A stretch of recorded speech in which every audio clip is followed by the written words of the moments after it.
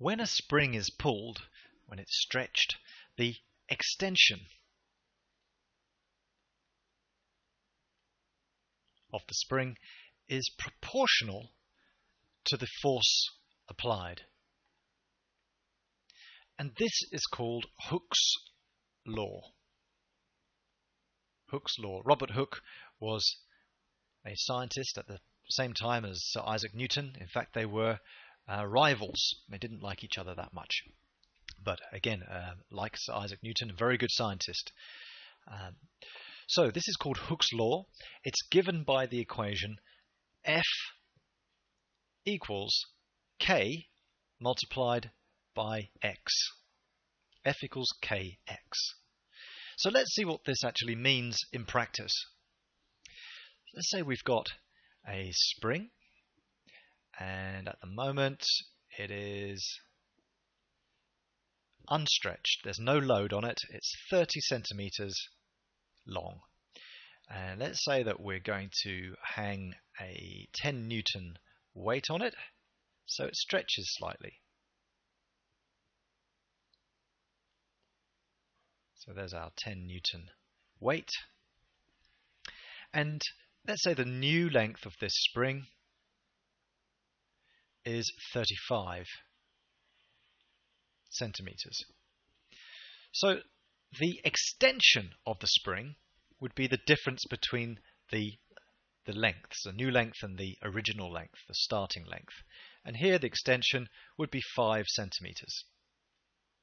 So we could say X equals 5 centimeters.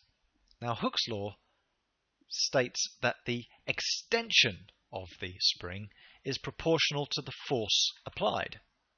So if we doubled the force on this spring, if we put a 20 Newton weight on it, then we can expect the extension also to double. And so we would see something like this.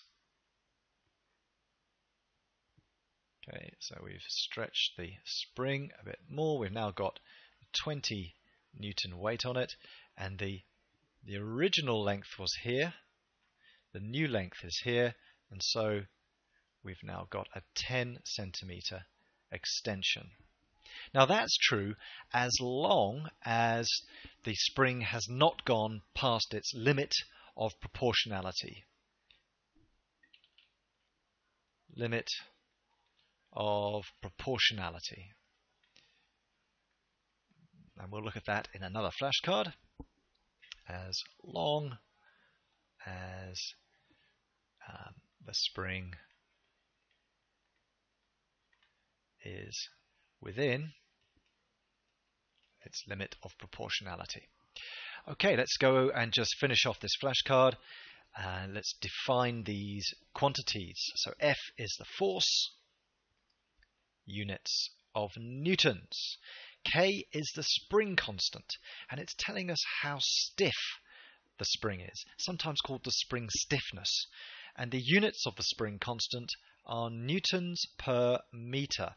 Now sometimes you might see this in newtons per centimeter, because centimeters are more convenient if you have a small spring. So watch out for that non-standard unit. X is the extension. It's the extension, and the units of X will be meters if the spring constant is in meters, or centimeters if the spring constant has centimeters in it. So whatever the unit of length or distance here, make sure it's matched in both of these quantities for stiffness and extension. And that is Hooke's law.